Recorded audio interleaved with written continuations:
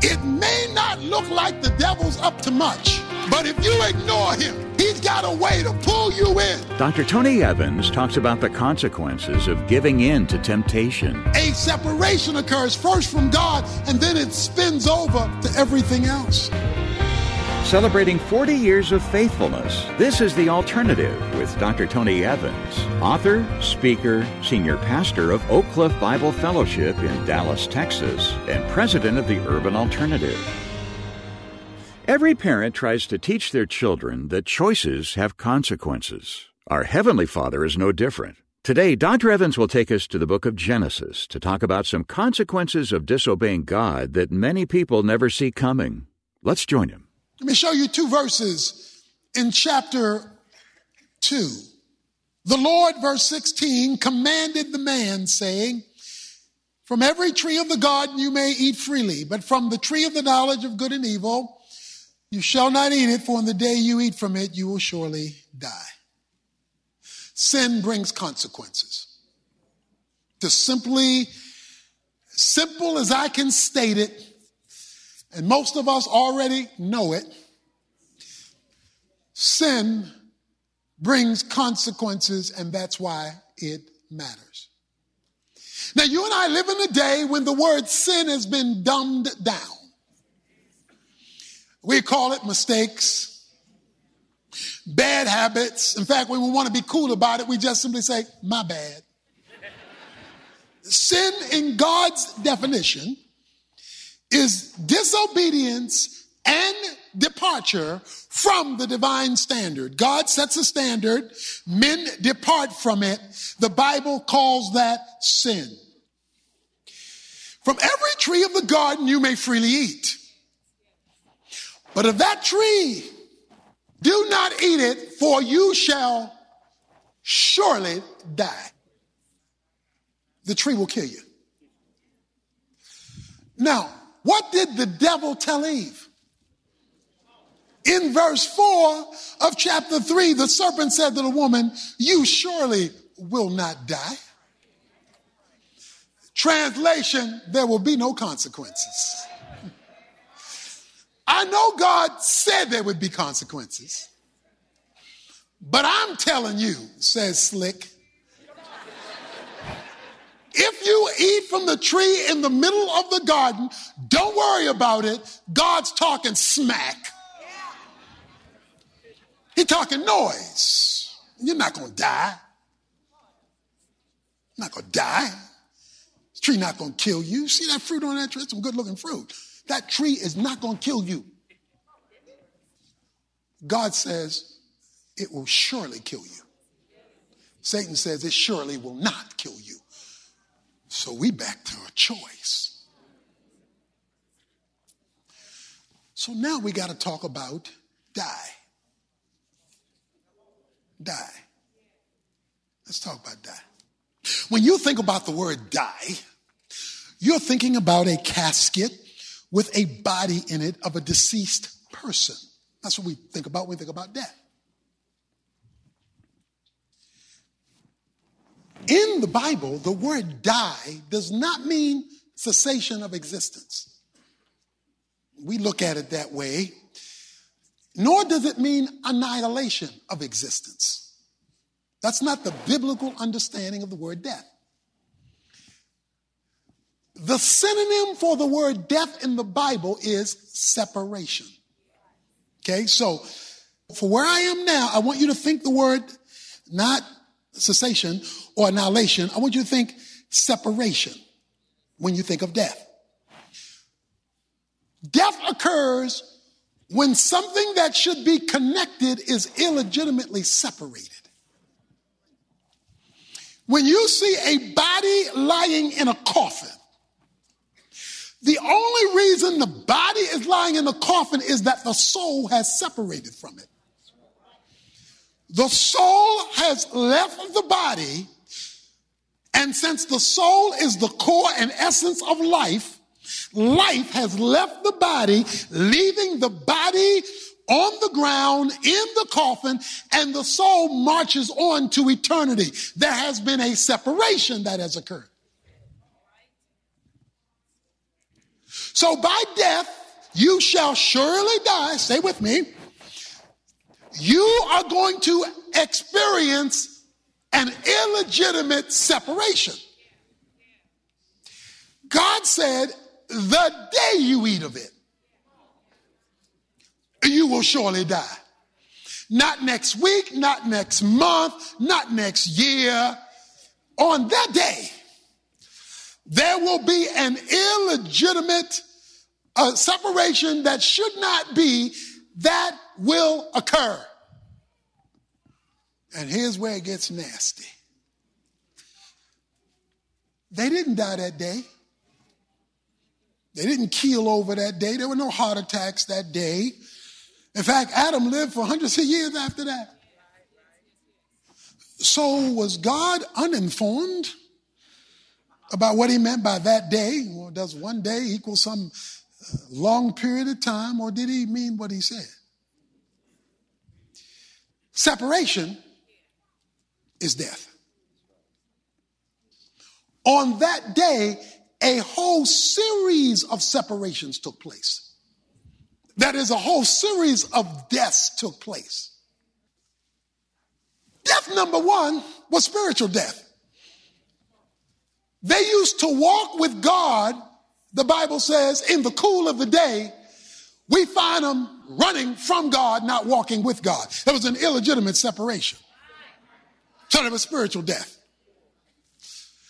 The first family fight between a man and a woman took place where the Bible says, and you will be at odds with one another. So there was a relational death that did occur. The reason why people talk about my marriage is dead is because there's a separation that has occurred. They created a scenario where their siblings became separated and Cain kills Abel. So there is a separation that occurs. And you know one of the worst separations that occurred? You know the worst kind of separation you can have is when you separated from you. People commit suicide when they can't live with them anymore. When they are so out of sorts with their own humanity. And the Bible says that shame took over and fear took over and their emotional well-being collapsed and they were dissatisfied with themselves. So they're dissatisfied with themselves, they're separated. They're dissatisfied with each other, the relationship is separated. And then we find in chapter 3, there is an environmental separation. The environment goes crazy so that no longer is there order in the environment in which they live. So there was death. A lot of people today, under the sound of my voice, are dead. They're not physically dead like Adam and Eve, but your circumstances are dead. Your well-being is dead. Your relationships are dead. And like people often say, I'm just dying. Because there is an illegitimate separation that has occurred as a consequence of biting the wrong tree. The day you eat from it, you will surely die.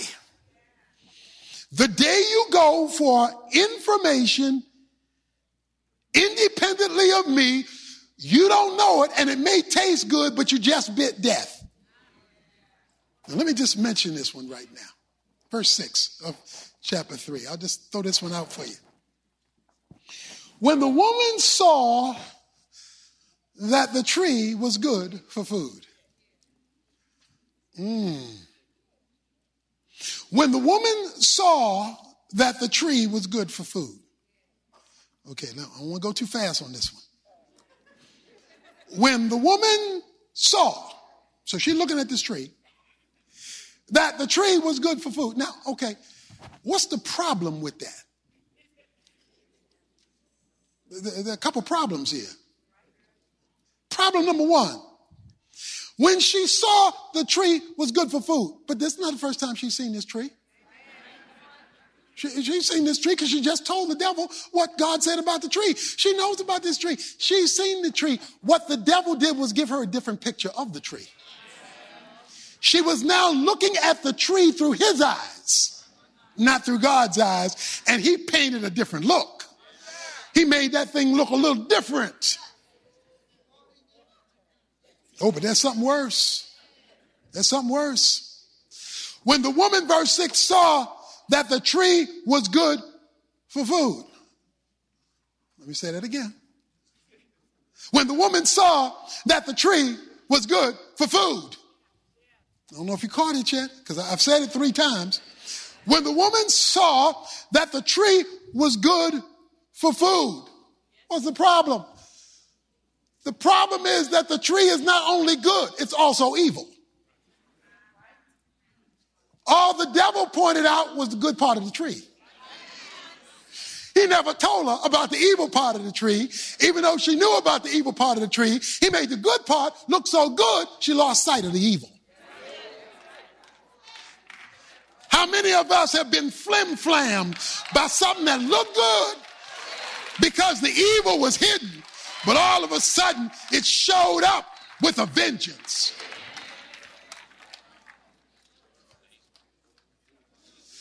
When you and I live our lives independently of divine revelation, a separation occurs. Even though it looks good on the outside, it may be good in terms of its look and its taste and all of that, a separation occurs first from God, and then it spins over to everything else. Dr. Evans will come back in a moment with more of today's lesson, including the Bible's interesting parallel between sin and childbirth. You'll want to stay with us for that. The Bible makes it clear that you know when God has cursed a land, when its fathers are nowhere to be found. Dr. Tony Evans says that what becomes of the next generation of men depends on what happens with this one. Our kids need to see men in their midst who love God and who love them. But what does it take to be that kind of man? You can find out with the help of the Tony Evans Training Center's free course called Kingdom Man. It'll teach you to see past the phony images of manhood that society surrounds us with and become the loving leader that a wife and family would want to follow.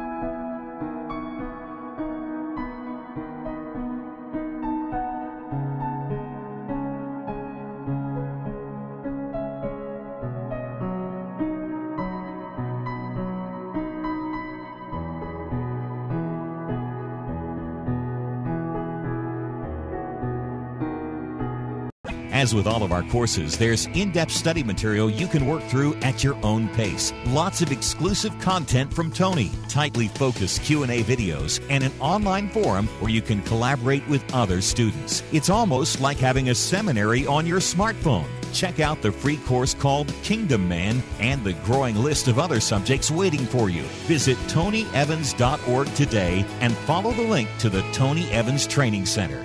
While you're there, be sure to check out our current featured resource, Dr. Evans' popular booklet, 30 Days to Overcoming Emotional Strongholds. It's a step-by-step plan that, over the course of a month, will teach you how to heal the hurts that you've been dealing with for years. We're offering it as a special bonus alongside Tony's current sermon series, Consequences, which counters our culture's tendency to think sin is no big deal. Just help support our ministry here on the air and around the world with a contribution, and we'll send you both of these powerful resources as our thank you gift. But this special offer runs out soon, so don't wait. Contact us today at tonyevans.org to get the details and make the arrangements. Again, that's tonyevans.org. Or give us a call at 1-800-800-3222, where there's always someone standing by in our resource center to help you. I'll repeat that information for you after Dr. Evans brings us part 2 of today's message. Let's join him. The Bible says in James chapter 1, verse 15, that when sin is conceived, it brings forth death.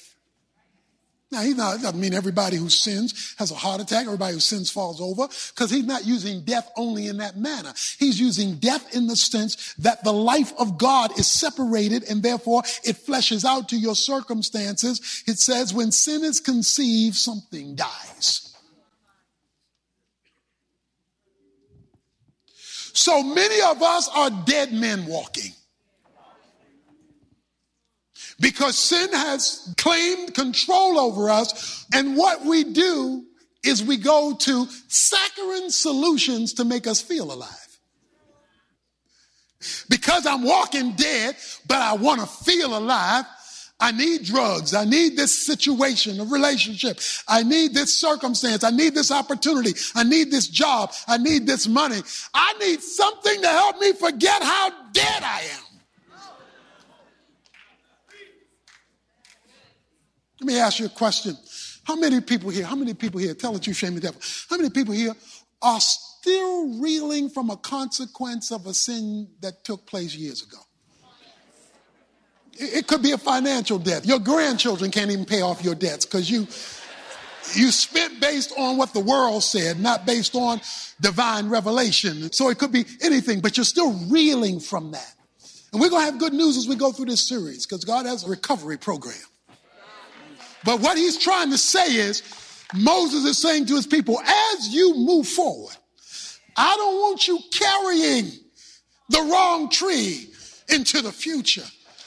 You can't change biting the wrong fruit in the past, but you can change what you're eating in the present and what you're going to eat in the future. And I'm not trying to hurt you. What I'm trying to do is let you enjoy all that I have created for you. That's what the warnings are. But otherwise you shall surely die. And everybody in here on some level has experienced this separation. This separation with yourself, with the relationship, with resources, and with God. Because of his nature. And he will not adjust who he is. But he's been loving enough to tell us. Let me show you why the Bible says he's not just talking about physical death. Moses talks to Israel, and in Deuteronomy chapter 30, verse 15, this is what Moses says to Israel. See, verse 15, I have set before you today life and prosperity, death and adversity. So death equals adversity. Then go down, and he says, I call heaven and earth to witness against you today, verse 19, that I have set before you life and death, the blessing and the curse. So by life and death, he means the blessing and the curse. That is God's presence or God's absence. So you can live under the blessing, God's presence, or you can live under the curse, but guess what? You choose. He says, now you choose. God has given you the freedom of choice with a warning label. Did you know when you get a device and it gives the warning label and it says, don't do this, you still have the ability to do it? You have the ability to do it. You ever been with a child around wet paint and it says, don't touch? Or maybe you were the child around wet paint and it said, don't touch? And how tempting that was to touch it? Well, the reason why is because you had a choice. God wants to give you the right to choose him, but he has it with a warning sticker. If you don't, I just want you to know it'll kill you. It'll separate you illegitimately from something. And so, by way of introduction, because that's all we've done today, I want you to avoid, me to avoid, us to avoid in the future unnecessary consequences because we were impressed with the wrong tree. With the wrong people in our lives giving us information independently of God. The wrong influences in our lives giving us information independently of the revelation of God. And because it looked good, sounded good, and they were impressive, we bought it and then went, oops. Dr. Evans will come back in a moment with a great illustration to wrap up our message, so be sure to stay with us. First, though, a quick reminder about that special offer I mentioned earlier. If you can help us keep Tony's teaching on this station by making a contribution toward his ministry, we'll say thanks by sending you on CD and digital download all 6 messages in his current series, Consequences, along with the insightful booklet, 30 Days to Overcoming Emotional Strongholds. This is a limited time offer, so don't put it off.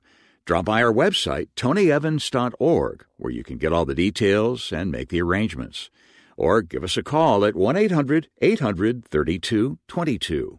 Resource team members are standing by 24/7 to help you with your requests. Again, that's 1-800-800-3222. Con artists use temptation and distraction to keep people from figuring out what's really going on. And since the devil is the ultimate con man, tomorrow Dr. Evans will discuss why your best defense is a clear picture of the truth. Right now, though, he's back with this final story for us. A mouse one day was looking through the hole in the farmer's house. A package was delivered to the farmer. The mouse, curious about what was in the package, stared as the farmer and his wife opened the package. The farmer and his wife opened the package, and when they opened the package, it was a mousetrap.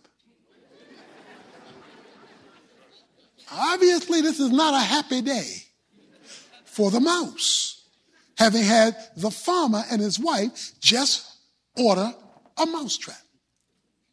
The mouse scurries out side of the house and comes to the chicken. The mouse says, "Chicken, I want you to know that the farmer and his wife just got a mousetrap." Chicken said, "Whoa, I feel sorry for you.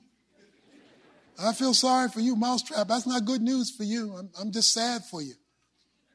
The mouse then went over to the pig and said, "Piggy, farmer and his wife just ordered a mousetrap."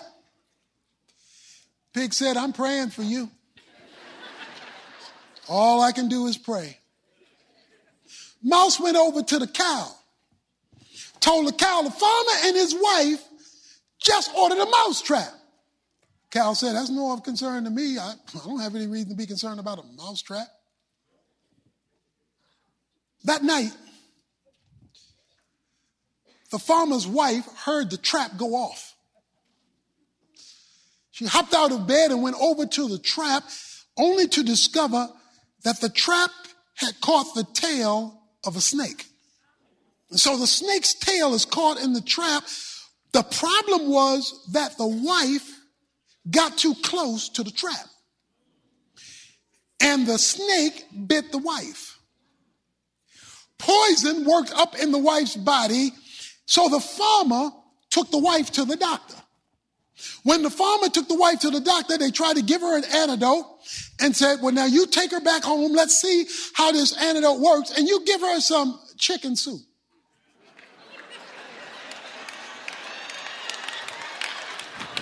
So the farmer went and found the chicken, cut off the chicken's head, plucked the chicken's feather, boiled the chicken so his wife could have chicken soup. The farmer still had to work while his wife was trying to recover. So the farmer invited over some of his friends to watch the wife while he had to work. But he had to feed them. So he went out and got the pig. Cut the pig up. They had bacon for breakfast, pork chops for lunch, and chitlins for dinner. They ate well while watching the wife. The sad news is that the farmer's wife died. When the farmer's wife died, they had a funeral.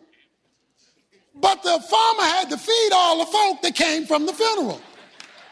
So the farmer went over to the cow, cut the cow up, and they had steaks and all kind of great meals from the cow for the folks who attended the funeral. After all of this was done, the mouse said, I told him that farmer had a mouse trap. I tried to tell him that farmer had a mouse trap. It may not look like the devil's up to much, but if you ignore him, he's got a way to pull you in so that you bear the consequence of eating from the wrong tree. The Alternative with Dr. Tony Evans is brought to you by the Urban Alternative and is celebrating 40 years of faithfulness thanks to the generous contributions of listeners like you.